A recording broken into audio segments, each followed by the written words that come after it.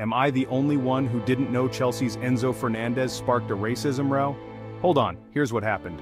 Chelsea midfielder Enzo Fernandez finds himself at the center of a storm after participating in a racist chant targeting French players during Argentina's Copa America celebrations.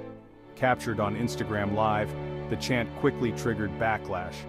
Chelsea defender Wesley Fofana didn't hold back, labeling it uninhibited racism on social media. Fernandez has since apologized, but the damage is done. Both Chelsea and FIFA have launched investigations, while the French Football Federation is pressing for legal action. Reece James, another Chelsea star, admitted this incident could be a problem for the club. He stressed the need for unity within the team to address the fallout. This controversy is a stark reminder: racism remains a persistent problem in football. It highlights the urgent need for continued education, awareness, and decisive action. Chelsea and FIFA's responses show a growing recognition of the seriousness of such incidents and the need for accountability. The football world watches closely as Chelsea navigates this challenging chapter.